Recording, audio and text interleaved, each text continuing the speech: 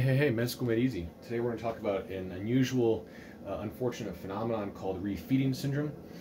What this is an unusual phenomenon that happens about 4 days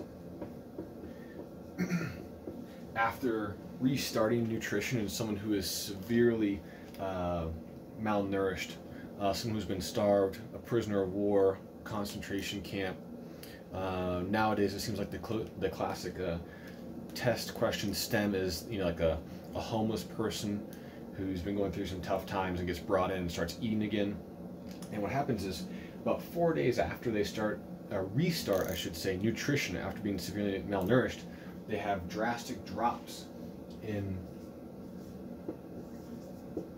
some electrolytes in their bloodstream. I'll get into in 1 second. But these drastic drops can lead to some disturbances and metabolic abnormalities that prevent normal cardiac function, normal muscular function, etc. P.O.M.P is the mnemonic that I use for this, and that's because P.O.M.P is phosphate, magnesium, and then potassium, which I know is K, but the P helps remember potassium.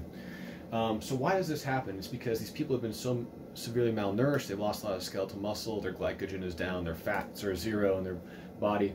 And so when you give that person nutrition again, all those energy sources are trying to collect their payments of nutrition they need to survive, right? So your body starts to make fat, starts to make ATP, starts to make skeletal muscle. And because of that, the levels of these electrolytes in your bloodstream get harvested by the body. They just get sucked up right away, and so the serum electrolytes go way down, way too low.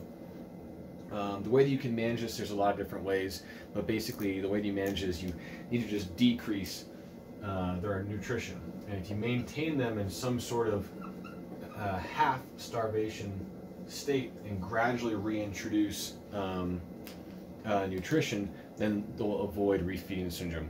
While you're dropping their nutrition, you also want to replete lights. So this can be done parenterally or by giving vitamin supplementation, including thiamine and folate and things like that.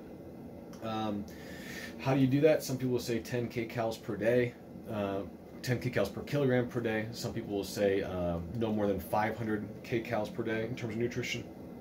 But in any case, you want to monitor these people and admit them to the ICU and correct their electrolyte abnormalities before something bad happens to their heart or brain or something. And that's refeeding syndrome.